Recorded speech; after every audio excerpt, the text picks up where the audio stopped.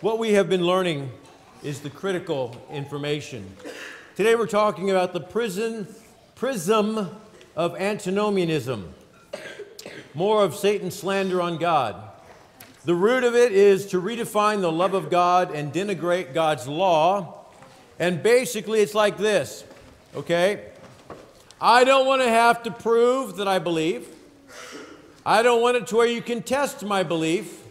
I don't want anybody to be able to judge me or any accountability, no test of my faith. I want to disconnect faith from obedience. So basically, I can say to you, God looks on the heart and you can't judge me. And that's what they want. That's why antinomians are antinomians, okay? They want to make the law the culprit and justify the wicked. They want to make the sinner the victim, not the villain who needs to repent. They want to make Jesus come to save us from God's law, implying that there are unjust demands simply because we can't do it. They want to make those who seek to obey God and live a holy life, they want to make them out to be Pharisees, trying to work for their salvation. You don't realize that if you were really spiritual, you wouldn't be trying so hard to be holy. You would just be appropriating the grace of God. Don't think your holy living is going to get you to heaven any more than the rest of us. All your righteousness are just filthy rags. Only Pharisees worry about being obedient and holy. Having begun in the Spirit, are you now made perfect by the flesh? You're just frustrating the grace of God. I heard all that nonsense. Look at Ezekiel 13:22 there. This is not new.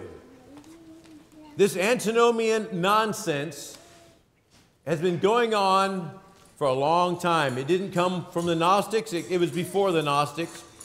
Because with lies ye have made the heart of the righteous sad, whom I have not made sad, and strengthened the hand of the wicked, that he should not return from his wicked way by promising him life. It's the same old stuff. Your salvation is not dependent upon your obedience. You say, did the Jews have something like that? Oh, yes, they did. Why do you think John the Baptist said, think not to say within yourselves, we have Abraham to our father?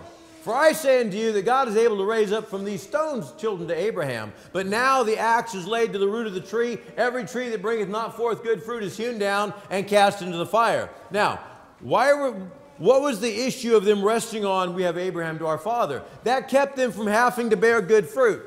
And that's why John hid it, okay? It's the same thing. Because I'm a member of so-and-so church, I got baptized, I prayed the prayer. You go down to these doors in Brookfield and you knock on the door and you want to talk to them about, if you died tonight, do you know you go to heaven? And try to guide them into the way of salvation. You know what they'll say? Oh, I did that. What do you mean you did that? I went forward in the church, I prayed the prayer, I got baptized. Oh, we're members down here. In other words, I don't have to be, and I like to ask people, would you consider yourself a personal follower of the teachings of Jesus Christ? Oh, well, we go to the church down here. That's not what I ask you. Oh, yeah, I got saved 20 years ago. That's not what I ask you. So we're talking about antinomianism.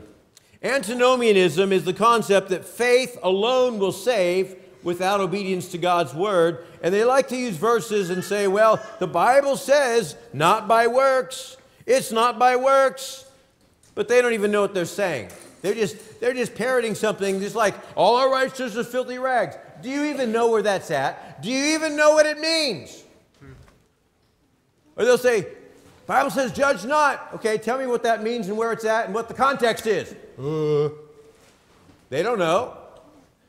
They just heard somebody say it. It sounded really good. The Bible, where it says all our righteousnesses are filthy rags, is because the prophet is bemoaning the hypocrisy of his people, the mechanical hypocrisy of his people. And he's saying all of our ceremonial actions, all of our sacrifices, all of our prayers are as filthy rags because it's a bunch of hypocrisy and iniquity. Go read it. Okay. So So we're saved by grace and not works. What does it mean? Ephesians 2:8.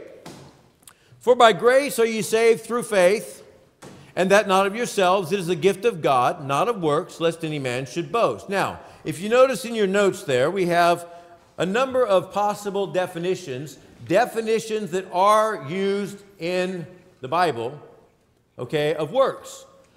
When we say works, what do you mean? Do you mean physical movement? Okay, what do you mean by works? Do you mean perfect performance for a forensic justification? In other words, I have lived so holy and pure and sinless that when I get to the courtroom of God, the law of God is not going to be able to condemn me. That's forensic justification. Justification by the court. Okay? Are we saved by those works? Anybody have them? No. Nobody can claim that except Jesus, right? That's why he could be the Lamb of God. Okay? So, no, works, though that definition is used in the Bible. In fact, it says not of works, it's including that one right there. All right? The next one is ceremonial sacrifices to atone for sin with the blood of bulls and goats. All right? If you were a Jew trusting in those sacrifices, then you would be thinking you were saved by those works. And the Bible refers to that in Romans 3:28. Therefore we conclude that a man is justified by faith without the deeds of the law. Talking about the ceremonial sacrifices, the blood of bulls and goats. Okay? So, when we say it's a gift of God, not of works, we include that as well. Perfect performance? No, it's not of that. And by the way, not of works means the basis for our standing with God. Okay, what's the basis? What is the basis of our salvation? Is it perfect performance? No. Is it the blood of bulls and goats and the deeds of the law? No. Is it, number 3 there, religious practice to merit salvation apart from the atonement of Christ? No. In fact, in Roman Catholicism and in a lot of religions, basically, Jesus put a big down payment with his good works, but that's not going to cover us. So we got to pray the rosary and give to the church and all this, and we add to that pile. And then if we don't get enough in the pile, we go to purgatory. So, for by grace are you saved through faith, and that not of yourselves. That not of yourselves is talking about saved, not of yourselves, not faith. Okay? The Greek demands, because of the gender of the words, it demands that not of yourselves refers to saved. For by grace are you saved through faith, and that not of yourselves. It is the gift of God. Faith is not the gift of God. Salvation is the gift of God. Right. It's not of works, right, lest any man should boast. Okay? So it's not of perfect performance. It's not of the ceremonial sacrifices. It's not of religious practices to merit salvation apart from the atonement of Christ. What about the next one? Works. Obeying Jesus due to faith in Jesus and accepting him as Savior and Lord and my high priest. That is works too. Okay? So, is salvation by grace not of those works? Well, that doesn't work. Because those are works of faith. It says, by grace through faith. And obeying Jesus due to faith in Jesus is faith. Mm-hmm. Okay? And faith without that is not faith. So when it says not of works, it means not of perfect performance, not of ceremonial sacrifices, not of religious merit without the atonement of Christ. Not of works does not include faith. Okay? We are saved by grace through faith, not without faith. Right. Through faith. Faith is obeying Jesus due to faith in Jesus. That's part of that. Those are works, but in this context, he's talking about the fact of us saving ourselves and boasting that we can save ourselves. Faith has to do with coming into God's salvation, coming into the eligibility for the gift. You say, but it's a gift. You can't pay for it. I'm not talking about paying for it. It's a gift, but you have to be eligible for it. Right. Okay? Back to the old gallon of milk illustration. You've heard it many times. Okay? I have some gallons of milk down here. I milk a cow every morning. And if I said, look, everybody 18 years and older, you show up there Tuesday morning at 8 o'clock, you get a free gallon of milk. So you show up there, you're 20 years old, you show up there at 8 o'clock, and I give you the milk, and I say, that's a free gift. You say, no, I had to work for it. What do you mean? I had to be over 18, and I had to show up at 8 o'clock. Does that make it not a free gift? No, it's still a free gift. Right. That just made you eligible for it. Right. All right? Faith doesn't pay for it. It makes you eligible for it. Now, that's the difference between earn versus eligible. Romans 16:25. Listen closely. Paul is signing off on the book of Romans. Now to him that is of power to establish you according to my gospel and the preaching of Jesus Christ, according to the commandment of the everlasting God, made known, what's made known? The gospel. The preaching of Jesus Christ, made known to all nations for the obedience of faith. Uh-oh, I thought it was not of works. You got to define works properly. Right. Obedience of faith is necessary to have faith. In Galatians 2:16, the Apostle Paul is speaking to Peter. Both of these are law-abiding Jews, fully obeying the law of God as it pertained to them at that time, which the only difference was they could now fellowship with Gentiles, where under the law before Cornelius they couldn't. So they're still obeying every other aspect of God's law. And he says here, Paul to Peter, knowing that a man is not justified by the works of the law.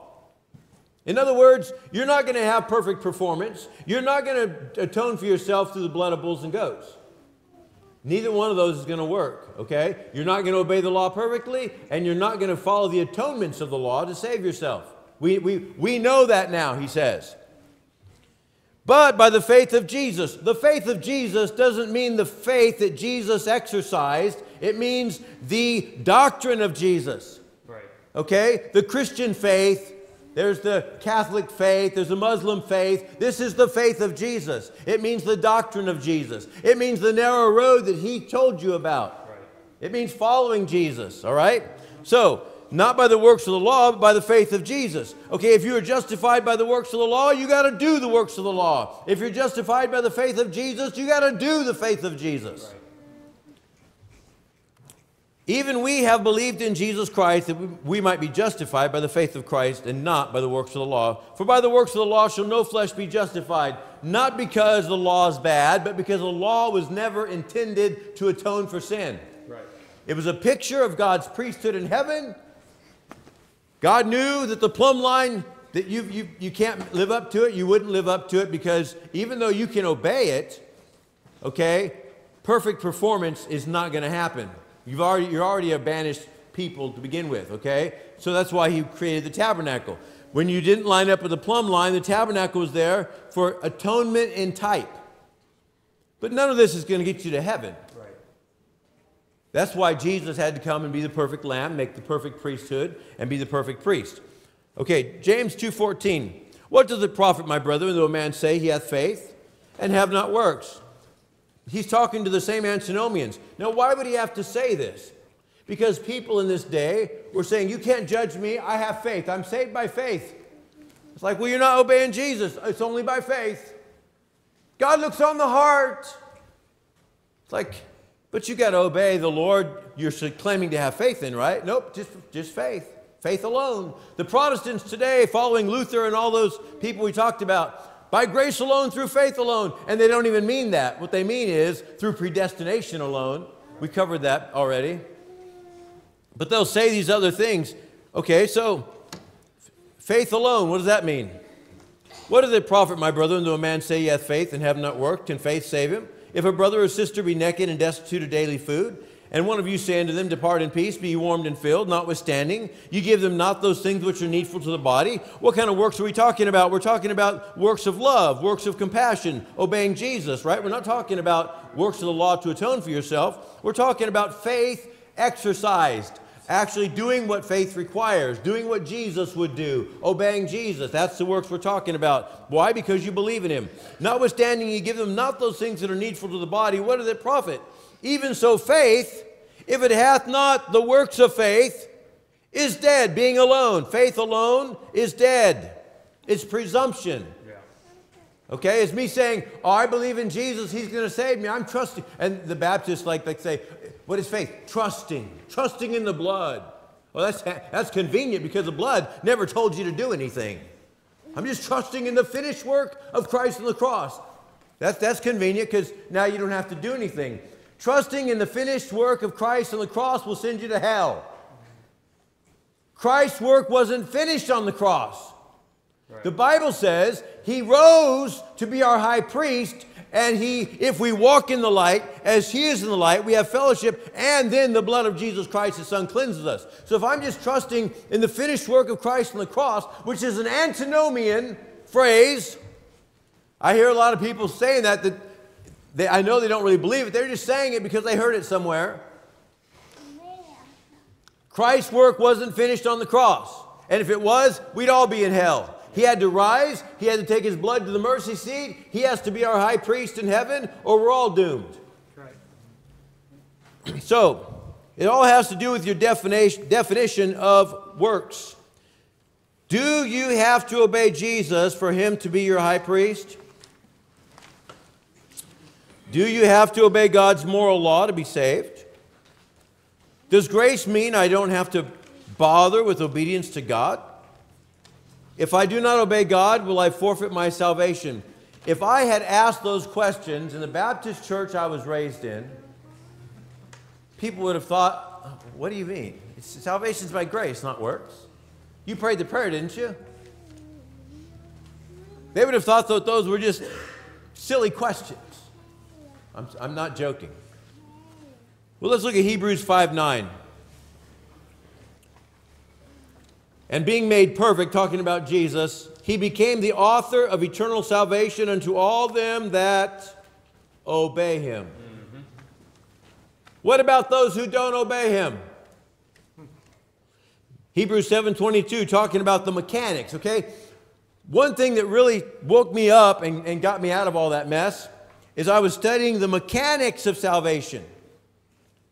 You know, you can talk to someone and they're over there cranking their engine and it won't start. And they say, it won't start. And someone walks up who knows nothing about engines and says, maybe it's the starter.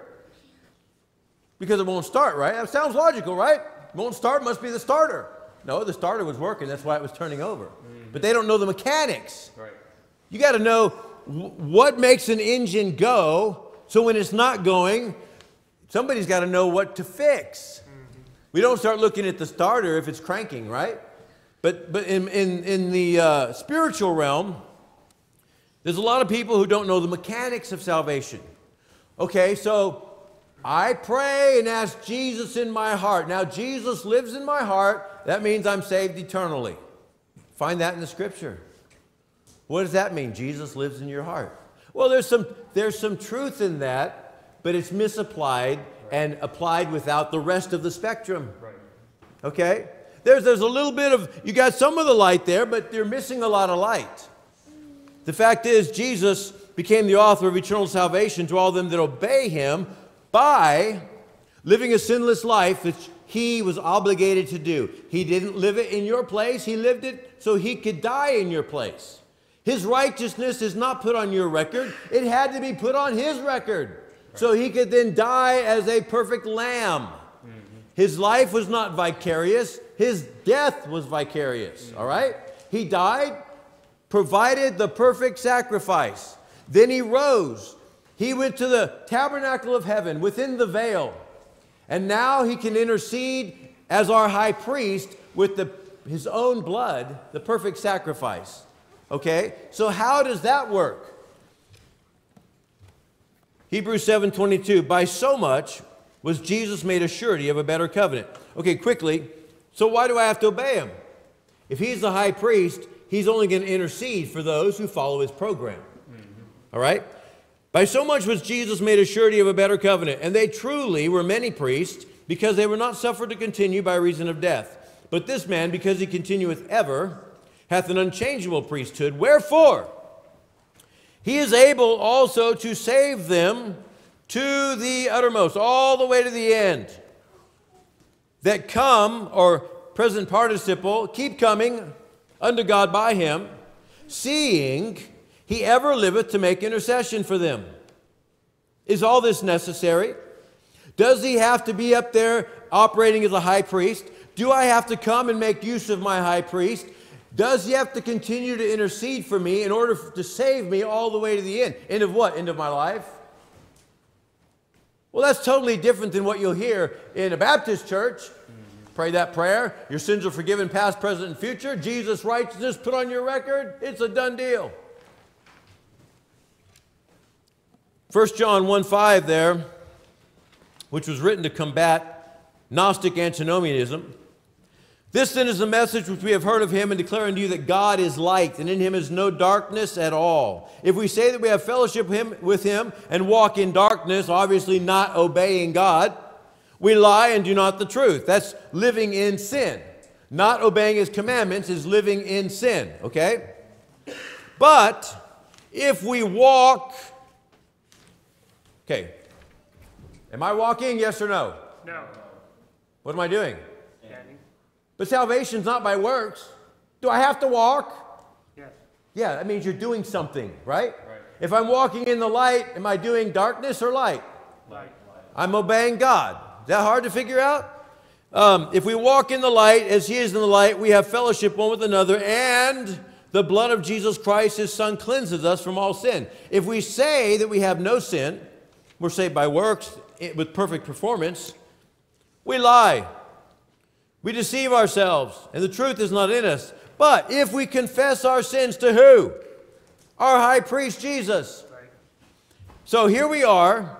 There's two big ifs here. If I'm walking in the light, obviously while I'm trying to walk in the light, sin still happens now and then. I'm not living in sin. That'd be walking in darkness. But while I'm walking in the light, there is sin that happens, and I have to confess it. So if I'm walking in the light, if I confess sins that I know that I did, because if I don't know, I can't confess them. The ones I understand and comprehend and know, if I confess our sins, he is faithful and just to forgive us our sins and cleanse us from all unrighteousness. That's saying the exact same thing that Hebrews 7:22-25 said. Our high priest, that Hebrews 5:9 says we have to obey, all right? That means walking in the light, all the same stuff. Walking in the Spirit, walking in the light, obeying Jesus. It's all the same thing. It's called living in covenant with God, keeping the terms of the covenant.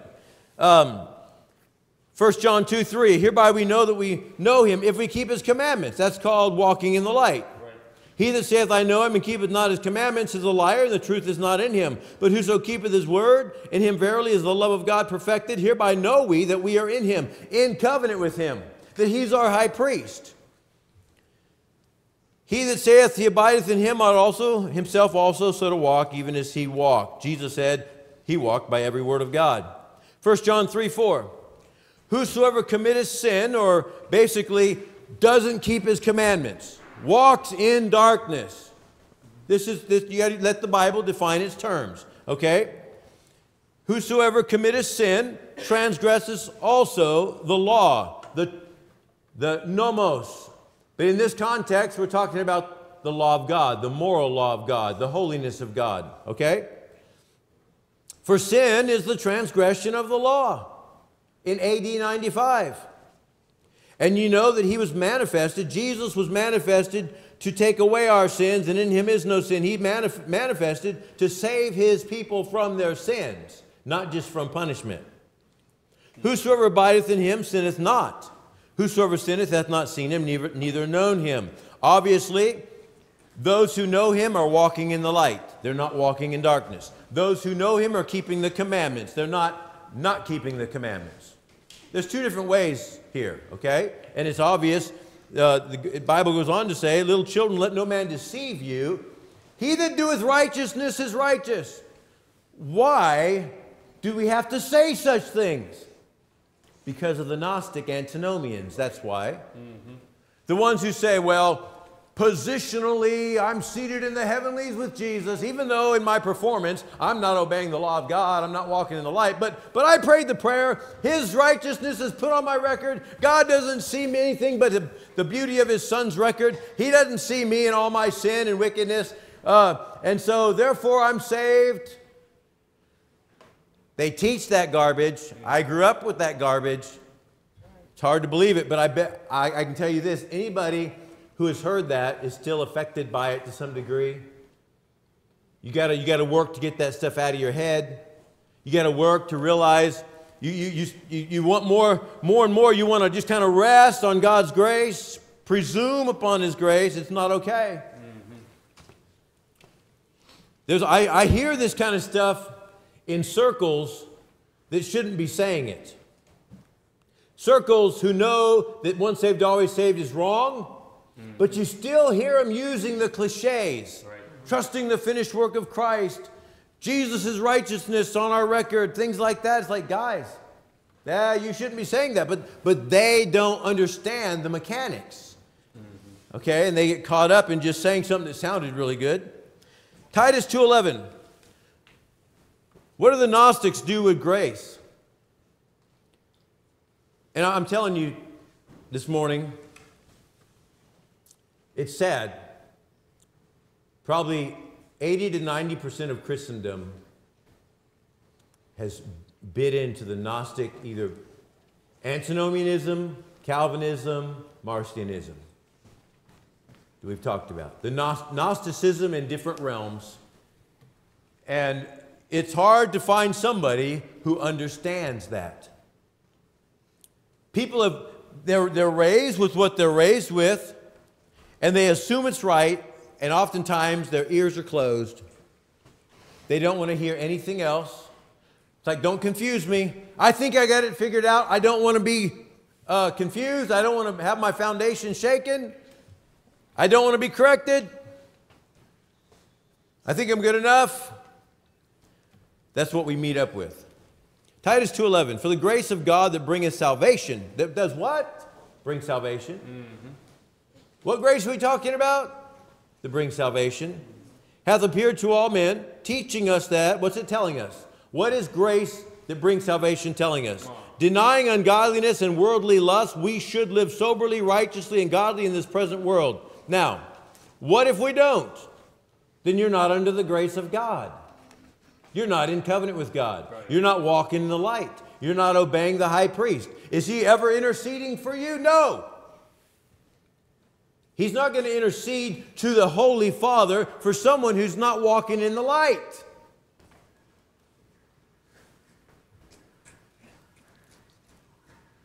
Looking for that blessed hope and the glorious appearing of the great God and our Savior Jesus Christ, who gave Himself for us. He died and shed His blood that He might redeem us from all anomia. We're going to learn about that word a little bit. Iniquity. Every time you find iniquity in the Bible, it's either anomia or a word, I think it's idikia, which is injustice. Usually it's anomia, which means anti-law. We'll look at that in a little bit. Okay, we're not there yet. And purify unto Himself a peculiar people, zealous of good works. That's why He died. Now, in Jude 3, you'll see here what the Gnostics do to grace. Beloved, when I gave all diligence to write unto you the common salvation, it was needful for me to write unto you and exhort you that you should earnestly contend for the faith, the doctrine of God, the doctrine of Christ, called the faith of Christ, okay? Which was once delivered unto the saints, for there are certain men crept in unawares, who were before of old ordained to this condemnation, ungodly men, turning the grace of our God into lasciviousness, unbridled desire, unbridled lust, and denying the only Lord God and our Lord Jesus Christ. The word Lord before God and the word Lord before Jesus Christ means that they're denying His lordship. They're denying Him the place of being Lord and governor of their life under the guise of we're saved by grace. You remember what Simon said way back there. That was one of the first tenets of the Simonians from Simon Magus was you can do whatever you want because salvation is by grace, not works. And we're going to see that that's a lot of what Christendom's teaching today. Number one, salvation is a result of entering God's salvation covenant and remaining in covenant with God through Christ's priesthood. These are the mechanics of real salvation. Number two, the purpose of salvation is to reconcile men's hearts and minds and lives to God. Number three, any doctrine that subverts the path and purpose of God's salvation program is of Satan. Satan wants to defeat your reconciliation and salvation. Why? How? Why? Because he hates you and he hates God. He's trying to hurt God. But how? All he's got to do is muddy the water and confuse the issues so that you say, I know him. John says, are you keeping his commandments? No, you're a liar. The truth is not in you. They thought they knew him. Back in Matthew, Lord, Lord, have we not prophesied in thy name? Thy name cast out devils, and in thy name done many wonderful works. And then will I profess unto them, I never knew you. Depart from me, ye workers of anomia, iniquity. He goes on to say, therefore, whosoever heareth these things of mine and doeth them is the wise man. Whoever hears these things of mine and doeth them not is the foolish man. So what was the problem? They were doing a lot of religious things, but they weren't obeying the faith of Jesus Christ. Okay? The doctrine. Now, Emery Bancroft in Christian Theology, this is the Christian theology book that was the Baptists give in their Bible colleges. The issue is this. Are we justified perpetually by one act of faith? Or is justification continual as my faith continues? Well, we just answered that because we said if we walk in the light, okay, the blood of Jesus Christ cleanses us. The blood of Jesus Christ cleanses us is justification. Walking in the light is our continued faith. If one stops, the other stops. If we stop obeying, he stops interceding.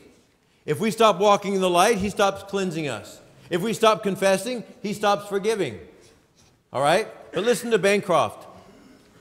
Since the ground of justification is only Christ, to whom we are united by faith, of course they aren't going to define faith, the justified person has peace. In our mind, we understand them saying unconditional security is what they really mean.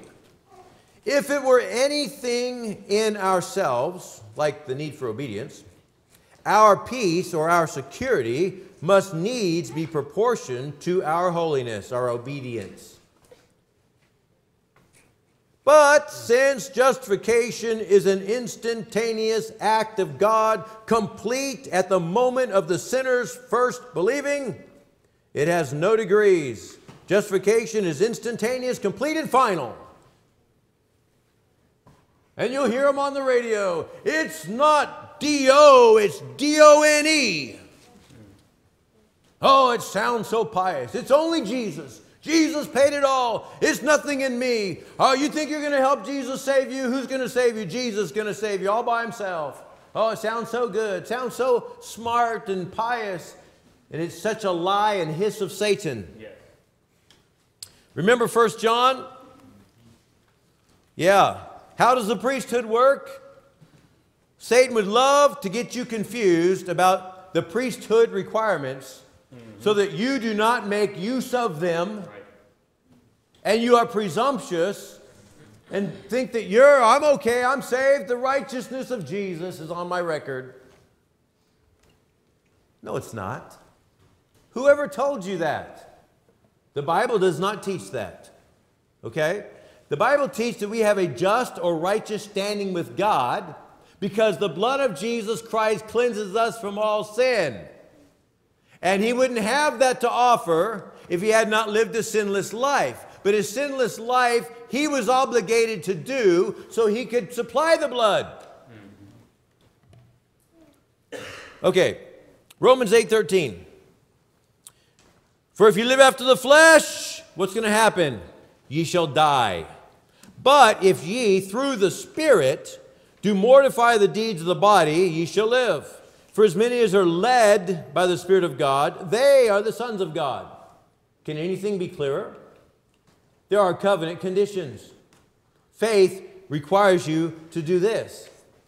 Okay? If Dr. Jesus says get on the operating table, you get on the operating table. If Dr. Jesus says run half a mile a day, you run a half a mile a day. If Dr. Jesus says take these pills, you take those pills. And what does that mean? You have faith in your doctor. Mm-hmm.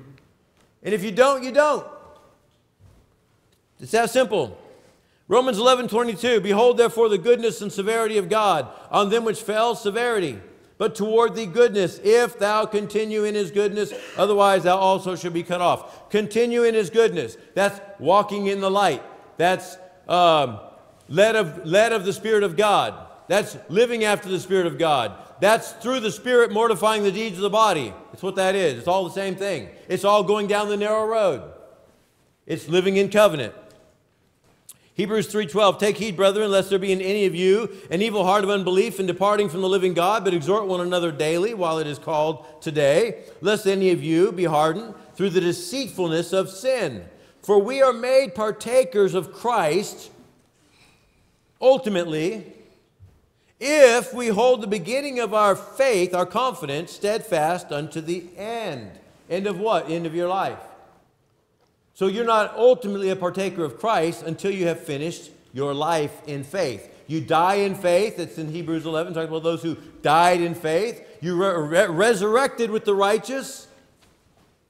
But you're not saved just because you did some little one act of faith business at an altar.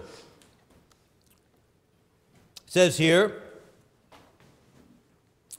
Hebrews 6:4, for it is impossible, now listen to this because we're going to get Charles Stanley's comment on it. Hebrews 6:4, for it is impossible for those who were once enlightened and have tasted of the heavenly gift and were made partakers of the Holy Ghost and have tasted the good word of God and the powers of the world to come. Okay, that's a conversion experience if there ever was one. Right. If that's not a conversion experience, there is no conversion experience. All right? If they shall fall away, and that's not passive in the Greek. Basically, if they shall turn away. It's impossible. What's impossible? To renew them again unto repentance, seeing they crucify to themselves the Son of God afresh. God only has so much persuasion to bring you to repentance. And when you reject what God has to bring you to repentance, there's nothing else. There's nothing else to bring you to repentance because God's already told you the story, how he became flesh, died on the cross, rose again. He's your high priest. He's doing everything he can to save your rotten soul. And if that's not good enough, you're going to go to hell. That's just all there is to it. So, it's impossible to renew them again unto repentance, seeing they crucify to themselves the Son of God afresh and put him to an open shame. For the earth, this is the illustration of what he just said. The earth which drinketh in the rain that cometh oft upon it. All right? We are the earth. People are the earth. The rain is the truth of God, the light of God. And bringeth forth herbs meet for them by whom it is dressed. That's a proper response to God's light. Receive blessing from God. That's salvation. But that which beareth thorns and briars, that which reciprocates to God, rebellion and unbelief, is rejected, is nigh unto cursing, whose end is to be burned. So basically, what are you doing with what you've been given? What are you doing with the truth? What are you doing with the preaching? What are you doing with the Word of God that's given to you? Are you reciprocating to what God wants, what the gardener wants, the herbs, meet for them by whom it is dressed? Or are you reciprocating thorns and briars? Now, let's listen to Charles Stanley. This is a condensed version. I just got basically the crux of what he's saying here. All right? Charles Stanley talking about Hebrews 6. If one takes seriously the original context of the writer's statements, it is clear that this solemn warning in no way threatens the security of the believer. By the way, Charles Stanley believes in perpetual justification by one act of faith, like Emery Bancroft does, okay? Actually, it is evidence for the believer's security. If a Jew who was awaiting the coming of the Messiah could find salvation through Christ and then walk away from him without the threat of losing his or her salvation, what do the rest of us have to fear? No other group had more revelation concerning the coming of the Messiah. Their whole culture was centered on God's law and his promise about ultimate salvation from sin. For a Jew to come face to face with the claims of Christ and to accept them for a while and then walk away seems unforgivable. But our ways are not his ways, and it's a good thing they aren't. The writer of Hebrews offers a serious warning. It is a dangerous thing for a believer to turn his back on Christ. To do so is to run the risk of drifting beyond the point of return. Not a return to salvation, but a return to fellowship with the Savior. Gag. John 15:1. The word here we find abide is a little Greek word meno. It means to continue. It means to abide. It means to remain. It's translated all three ways. In fact, in 1 John 2, it's translated all three ways in one verse. Continue, abide, and remain. Okay? But what it's talking about is remaining in the light, in covenant, remaining in the grace of God. There's a lot of people who want to make this abide in Christ like some super deeper life spiritual experience. No, it's just talking about obeying Jesus, staying in the covenant. All right? The reason they want to make it something else is because they don't want it to be saying that you could lose your salvation. We don't want to think that this is going to affect our salvation, so abide in Christ is the super saint experience. All right? And people like Keith Daniels, guy from South Africa, a very good speaker. The charity ministries brought him in for a while. But Keith Daniels, I heard him preach on this and just, there again, gag. But he was using that ideology. And when he got down to part of it, I'll tell you what he said. John 15:1, I am the true vine, and my Father is the husbandman. Every branch in me that beareth not fruit, he taketh away.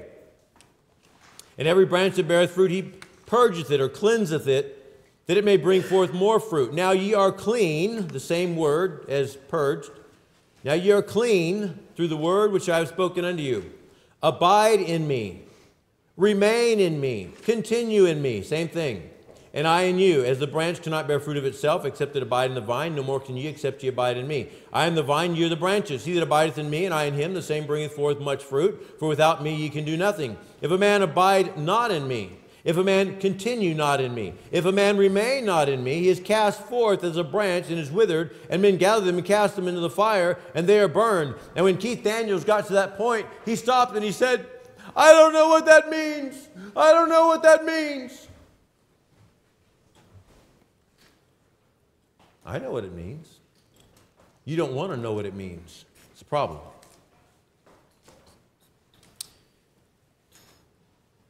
If ye abide in me and my words abide in you, you shall ask what you will, and it shall be done unto you. Herein is my Father glorified, that ye bear much fruit, so shall ye be my disciples. As the Father hath loved me, so have I loved you. Continue ye in my love. Continue, same word, minnow.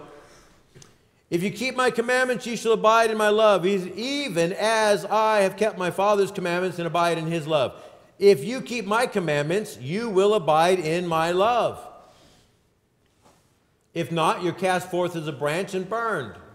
If not, you're taken away.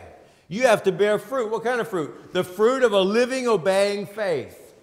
Walking in the light. Obeying Jesus. It's all through the Scriptures. Now, here's another one of those guys that believes in perpetual justification by one act of faith, named Curtis Hudson. He was the editor of the Sword of the Lord newspaper after John R. Rice was, and in his book, Salvation Crystal Clear, he gives this illustration of his antinomian gospel. It is one thing to trust Jesus Christ as Savior, and quite another to surrender one's life to the Lord. There is such a thing as a dedicated Christian life, and there are carnal Christians, according to 1 Corinthians 3, who have never yielded their lives to Christ. The yielding of one's life, or making Jesus Lord of one's life, is not a requirement for salvation. That is lordship salvation and a perversion of the gospel. Oh, yeah, keep yapping your jaws there, Curtis. Suppose I'm going to jump from a burning building into a net held by 4 men. A mechanic is holding one corner of the net, a dentist one corner, an airplane pilot one corner, and an insurance salesman the other corner. I'm going to trust them to catch me. Someone could say, believe on Dr. Demansky, the dentist, and thou shalt be saved. But that doesn't mean I have to let him pull all my teeth in order to get saved. It simply means I'm going to have to trust him to catch me in the net. Someone else could say, believe on Mr. Smith, the insurance salesman, and thou shalt be saved. But that doesn't mean I have to buy my insurance from Mr. Smith to be saved. It simply means I must trust him to hold that net for me. When the Bible says in Acts 16:31, believe in the Lord Jesus Christ and thou shalt be saved, it doesn't mean you have to make him Lord of your life. I hope I'm not making you sick. I think I'm making me sick. Philippians 3:18 says, they are the enemies of the cross of Christ, whose end is destruction, whose God is their belly. How are they the enemies of the cross? The cross was the ultimate transaction for reconciliation. They are defeating your reconciliation with God. That makes them enemies of the cross. Right. Matthew 23:15, Jesus said the same thing to the Jews, the scribes and Pharisees. Woe unto you, for you compass sea and land to make one proselyte or one convert, and when he is made, you make him twofold more the child of hell than yourselves. You're making converts for hell. Woe unto you, for ye have taken away the key of knowledge. Ye entered not in yourselves, and them that were entering you hindered. Oh my. Talk about a millstone around the neck. Matthew 24:11. And many false prophets shall rise and shall deceive many, and because anomia, iniquity, shall abound, the love of many shall wax cold. Why? You've made the heart of the righteous sad, whom I have not made sad, and strengthened the hands of the wicked, that he should not return from his wicked way, by promising him life. That's what we're talking about. But he that shall endure unto the end, the same shall be saved. Endure all this false Christendom, false Christianity, false gospels. And this gospel, the gospel that says you have to endure unto the end to be saved, the gospel of the kingdom shall be preached in all the world for a witness unto all nations, and then shall the end come. Okay, let's learn about this word anomia. In the Bible, you have the word for law almost every time. I didn't go look it up, but I'd say probably 95 to 99% of the time, this word is going to refer to the Torah. All right? It talks about the law and the prophets, the Torah and the prophets. The whole thing together, I've told you, is the Tanakh. But that's just basically the initials of the different sections. And they put it together, and the Jews made up that term. But Torah is the Hebrew word for law. We call it the Pentateuch. So, the word nomos is used for God's law in the New Testament scriptures. Anomia, which is almost always translated iniquity. Sometimes iniquity is adikia, which is injustice, like I said to you. Anomia is and nomos. Is a negative. It means anti-law or anti-Torah.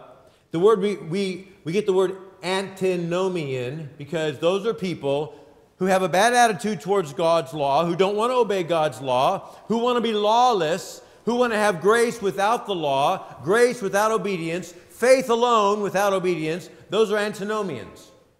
All right? So, in Matthew's gospel, iniquity is always anomia, law-breaking, anti-Torah. Matthew 5:17, think not that I am come to destroy the Torah or the prophets, the law or the prophets. I am not come to destroy, but to fulfill. For verily I say unto you, till heaven and earth pass, one jot or one tittle shall in no wise pass from the law. In other words, the obligation, okay, for wherever it's supposed to be applied, till all be fulfilled. God's word is going to continue in its appropriate obligations are going to continue. Whosoever therefore, he's explaining what he meant.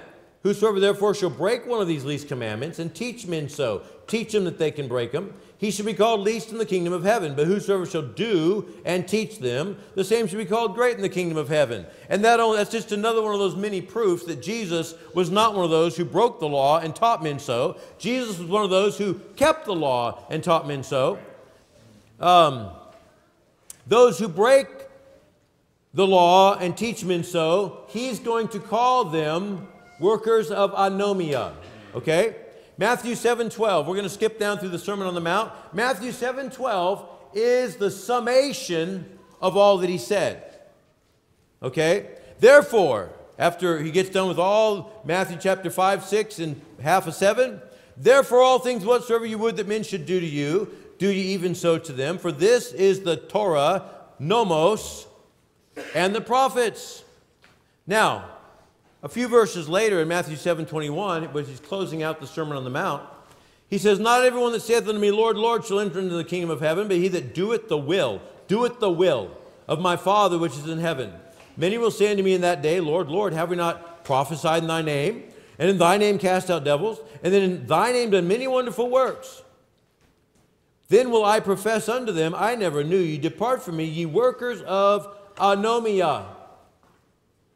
So the golden rule is the nomos and the prophets, the Torah and the prophets. These guys, though they claimed all this, were workers of anomia, anti-Torah. They didn't obey God's law. They didn't obey God. Verse 24, therefore whosoever heareth these sayings of mine and doeth them, he's the wise man. Whosoever heareth these sayings of mine and doeth them not, that's the foolish man. Salvation is not just you accepting Jesus, but Jesus accepting you. Right. He's got to say, I know you. He cannot say, I never knew you, or you're in big trouble. He's going to say, I never knew you, if you're an antinomian. Right. Number 14, Matthew 13. In Matthew 13, we have the parable of the tares. And why don't you go ahead and turn to Matthew 13.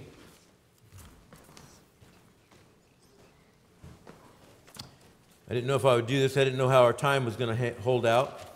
Matthew 13:37, Jesus has given the explanation of the parable of the tares. 13:37. He answered and said unto them, he that soweth the good seed is the Son of Man.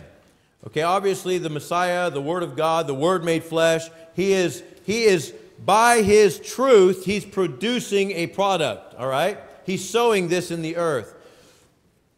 The field is the world, the good seed are the children of the kingdom. Obviously when they sprout up off his doctrine.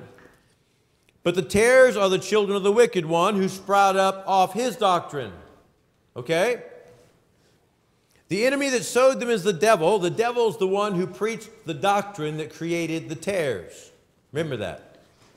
The harvest is the end of the world, and the reapers are the angels. As therefore the tares are gathered and burned in the fire, so shall it be in the end of this world. The Son of Man shall send forth his angels, and they shall gather out of his kingdom all things that offend, and them which do anomia. What's the characteristic of the tare? He's a product of the devil's false Jesus. He's a product of the devil's false gospel, and that false gospel produces people who think they're going to heaven, who do many wonderful works, it says, but Jesus said they are workers of anomia. That's the tare. They look like the wheat, but the fruit's different because they don't feel any obligation to obey the law of God, to obey the moral ethics of God, to obey the holiness of God. They don't feel obligated to do it. They don't feel pressured to do it. They rest on a grace that tells them they don't have to. And they work anomia. The contrast to that, verse 43, then shall the righteous shine forth. The righteous, the one God calls righteous. They're not workers of anomia. They work nomos. Whatsoever you would that men should do to you, do ye even so to them. For this is the nomos and the prophets. Antinomian doctrine tries to defeat all this. Matthew 13:41, we went there. Matthew 23:28. Even so you also outwardly appear righteous unto men, Jesus says to the religious leaders, but you're full of hypocrisy and anomia, law-breaking. Matthew 24:12, and because anomia shall abound, the love of many shall wax cold. It's not just lawlessness. Okay, it's the tare anomia that would make your love wax cold. Because they claim to have the same heaven you do, the same Jesus you do. They say pray. They have their own churches. They have lots of activities. They seem to be doing okay. Surely God wouldn't send them to hell, but they're not obeying God. They're not obeying His word. And if I can go to heaven that way, it's a lot easier. Right? And your love for the truth is going to wax cold because your affection is going to be transferred to anomia gospel, antinomianism. 2 Thessalonians 2:3, let no man deceive you by any means, for that day shall not come except there come a falling away first, an apostasy, that's the word. And that man of sin be revealed, the son of perdition, who opposes and exalts himself above all that is called God or that is worshipped, so that he as God sitteth in the temple of God, showing himself that he is God. Remember ye not that when I was with you I told you these things, and now ye know what withholdeth or hindereth, that he might be revealed in his time. For the mystery of anomia, the mystery of lawlessness, the mystery of the production of tares, the doctrine of the devil that produces tares, the antinomian gospel that produces tares, the mystery of anomia doth already work. When he wrote 2 Thessalonians, 2 Thessalonians, in chronological order, is Paul's second epistle. All right? It's early on. For the mystery of anomia doth already work, only he who now letteth will let, or he who now hinders will hinder, until he be taken out of the way. And then shall that wicked be revealed, whom the Lord shall consume with the spirit of his mouth, and shall destroy with the brightness of his coming, even him whose coming is after the working of Satan with all power and signs and lying wonders, and with all deceivableness of unrighteousness in them that perish, because they received not the love of the truth. God's love, that definition of love, okay? Of the truth, that they might be saved. For this cause God shall send them strong delusion, that they should believe a lie, the lie of anomia, that they all might be damned who believed not the truth, but had pleasure in unrighteousness. Anomia. That's not the word there, but that's what it produces. 1 John 2:3. We're almost done. Hereby we know that we know him if we keep his commandments. He that saith, I know him, and keepeth not his commandments is a liar. We've been through this some, okay? But listen, why does he need to say this? Because there are those who said they knew him and didn't keep his word. 1 John 3:1. Behold, what manner of love the Father hath bestowed upon us, that we should be called the sons of God. Therefore the world knoweth us not, because it knew him not. Beloved, now are we the sons of God, and it doth not yet appear what we shall be. But we know that when he shall appear, we shall be like him. For we shall see him as he is. And every man that hath this hope in him purifieth himself, even as he is pure. Why? Because they have the proper hope. If faith is in the proper hope, faith exercise does this. It purifies because it understands it has to. Okay?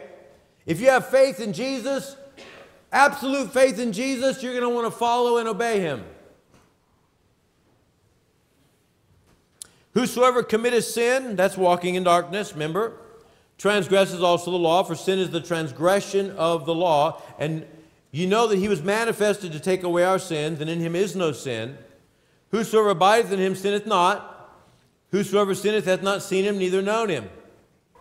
Sinneth has to do with walking in darkness, not walking in light and tripping and falling and getting back up and walking in light. Okay? That person is walking in the light, confessing their sin and being cleansed. This person is not. 1 John 3:7. Right after that passage. Little children, let no man deceive you. Why is he having to say this?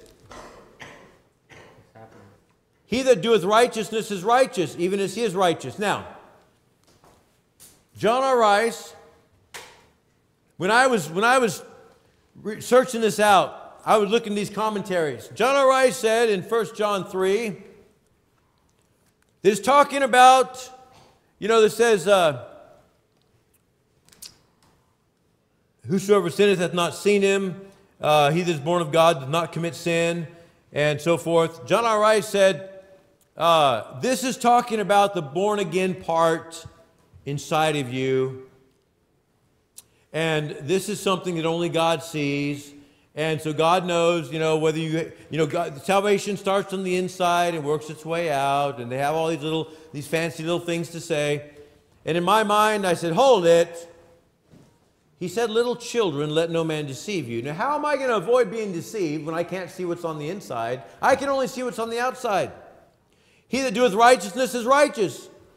John is telling them, look, guys, the Gnostics are saying, God looks on the heart. My heart is pure. You can't judge me. It's by faith alone.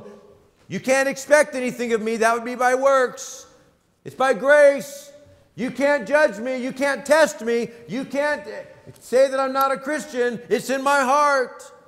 That was Gnosticism. And John's saying, little children, don't be deceived by that. If they're not doing righteousness, they're not righteous. Right. He that committeth sins of the devil. For the devil sinneth from the beginning. For this purpose the Son of God was manifested, that he might destroy the works of the devil. Whosoever is born of God doth not commit sin, doesn't practice sin, doesn't live in sin, doesn't live in anomia. They walk in the light. For his seed remaineth in him, and he cannot sin because he's born of God. All he's saying there is a good tree cannot bring forth evil fruit. An evil tree cannot bring forth good fruit. That doesn't mean incapable. It means that's not what they do. If they're still a good tree, they're not bringing forth evil fruit. It's incompatible. I'm married. I can't date. Does it mean I'm incapable? No, it's incompatible. All right? A good tree cannot bring forth evil fruit. A corrupt tree cannot bring forth good fruit. And he says here, he that is born of God doesn't commit sin. Because he's born of God. As long as that seed, the Holy Spirit, the Word of God, is abiding in his heart, he's not going to be living in sin. He's going to be walking in the light.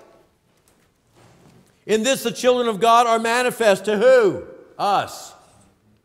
And the children of the devil. Whosoever doeth not righteousness is not of God, neither he that loveth not his brother. For this is the message that you heard from the beginning, that we should love one another. What beginning? Not as Cain, that beginning. Who was of that wicked one? The same wicked one that we deal with. And slew his brother. Wherefore slew he him? Because his own works were evil and his brother's righteous. Righteous defined the same way we're defining it here. Marvel not, my brethren, if the world hate you. John here is including all the Old Testament definitions of terms. It's the same love, same wicked one, same righteousness, same grace, same everything. The Gnostics, they like to change the definitions. The Gnostics don't want you using Old Testament definitions in the New Testament scriptures. That throws a wrench in things. Because Noah found grace in the eyes of the Lord. But to them, grace is basically God's predestination. Okay? Unconditional election and choosing and irresistible grace. That's not what Noah had. You got to define your New Testament terms the way God defined them in the Old Testament. God illustrated them for 1,500 years. The record covers 4,000 years. Or at least 3,600, because they stopped at Malachi. Okay. These things write I unto you, John said, that you sin not. If any man sin, we have an advocate with the Father, Jesus Christ the righteous, and he is the propitiation for our sins, and not for ours only, but also for the sins of the whole world. But don't think you can just live in sin. You can't work anomia. You can't walk in darkness. You can't live after the flesh, you'll die. You walk in darkness, there's no blood going to cover you. Jesus' priesthood will not cover you while you walk in darkness, only if we walk in the light. If you don't confess your sins to Jesus, you can't expect him to cleanse you and forgive you. There is a priesthood. Your justification depends on you working the priesthood by God's terms. He will save you all the way to the uttermost, while you're continually coming, confessing your sins. This idea that one act of faith justifies you perpetually. Those same people, if you started getting real, backing them into a corner, would fall back on what? Predestination. Ephesians 1:4, we're chosen in Him before the foundation of the world. There. Oh. I confronted a preacher one time. I was in my early 20s, like 24, I guess, somewhere in there. And my wife and I had already started a Baptist church in Peoria, Illinois.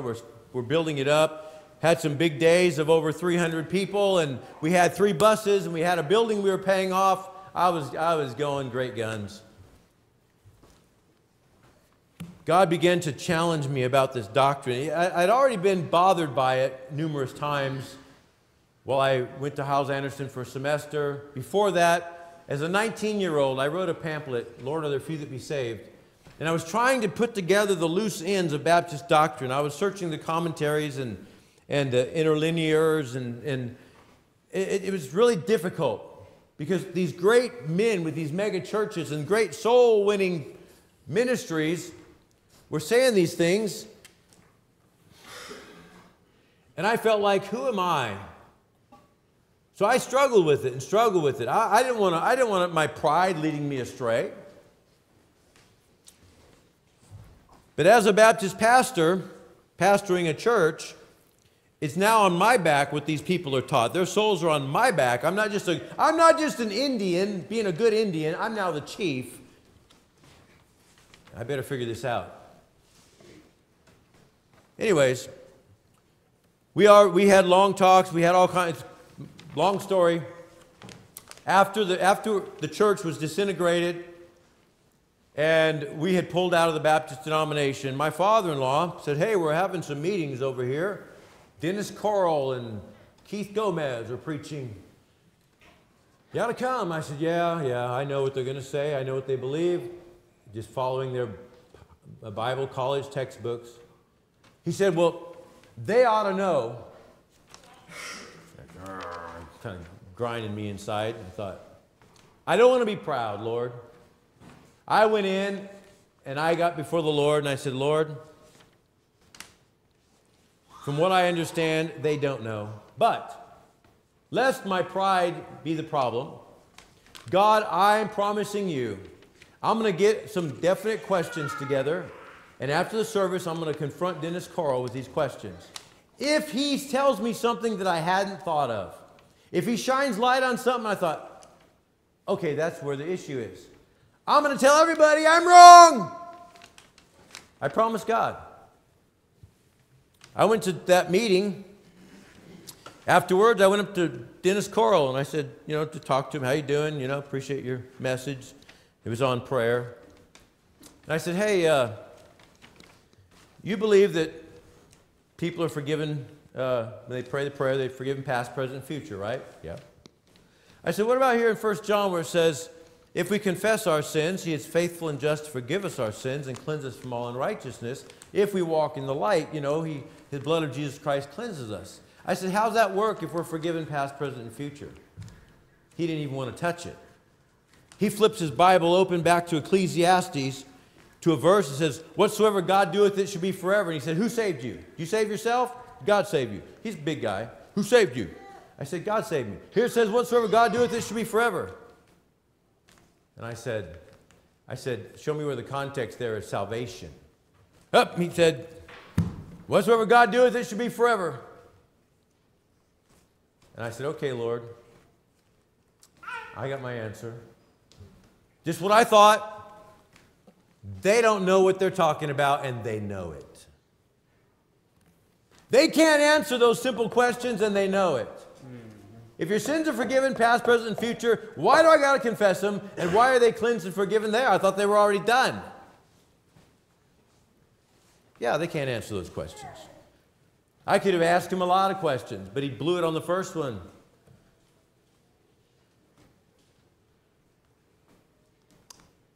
I'm telling you this morning, are there few that be saved?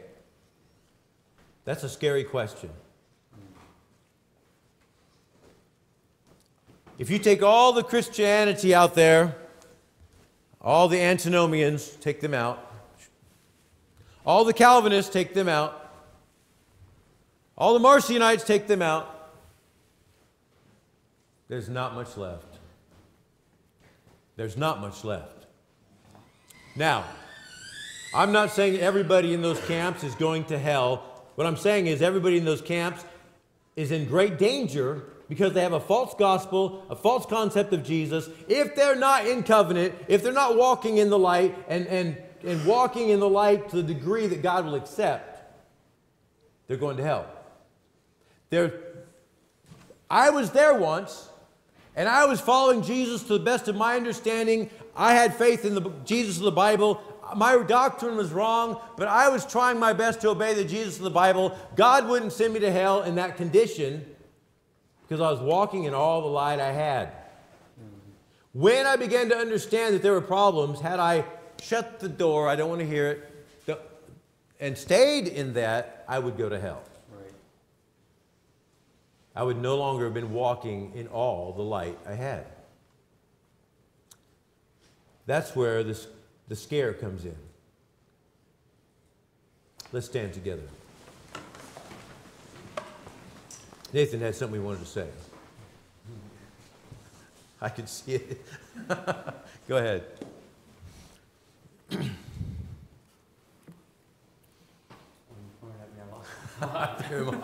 Anyone have a thought to share?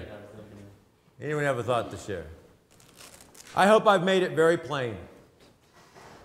I hope I made it plain on Calvinism, Gnosticism, Judaism. You young people are getting a better than college education just on these issues. You need to keep those notes, study those notes. You need to understand it so you can articulate the truth. And if you have questions, please ask. There are answers. Do you have a thought to share? Well, I was thinking that what you were saying at the end is where there first be a willing mind. Right.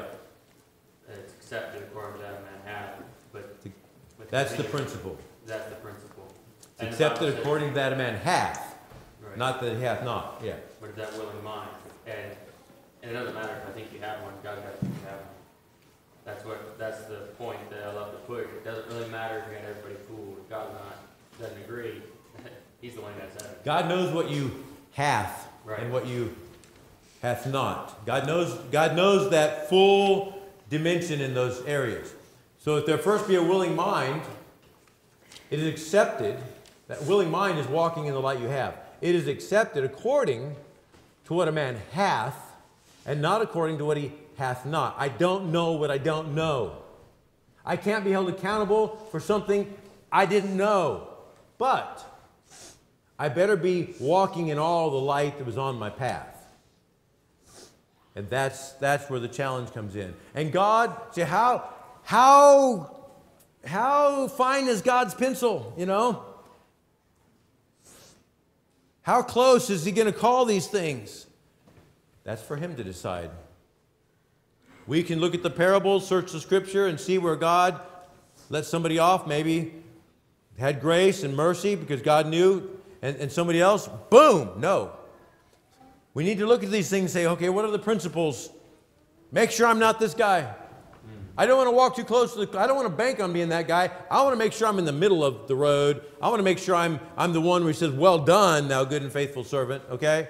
I don't want to be walking along the cliff thinking, I think I'm still in grace. That very attitude will send you to hell. The other thing I was thinking was, the Apostle Paul talks about preaching and the words being a savor of life, to some a savor of death, to others. Mm-hmm. And who's sufficient for these things? It's our job to say it just as clear and crystal clear as possible and totally unravel the devil's confusion. But if you don't then act upon that, you may have been walking along like you had, and when we can shed it in a pure way on a path, if you don't act on that, it will be to you damnation. It'll be increased. It can take you, if you don't act on it, it can take you away from where you currently stood with God. You might have been fine, and you're not fine anymore because God wants you to go further. So all these different isms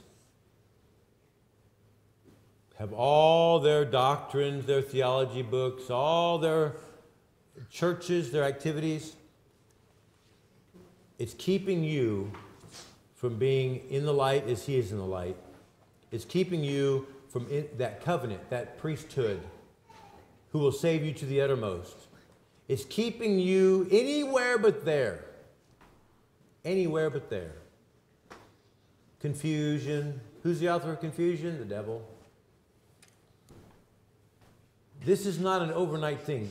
He's been working on this since the garden. Okay? Hath God said, let's make an ism, all right? And your soul, I mean, okay, when I look at this stuff and I look at a book that's not that hard to understand, and I realize the spiritual forces around it, it makes me more believe it's the Word of God than I did before. It's like, if there was so much work of confusing physics books, where would we be scientifically? If there was so much work confusing computer programming books or any, the manual for your Ford tractor. Yet this book, there are universities and churches and major movements, and they're doing nothing but confusing the issue. This is a spiritual battle. It's incredible. And it's worldwide. So what you've been learning this week is incredibly valuable for your soul.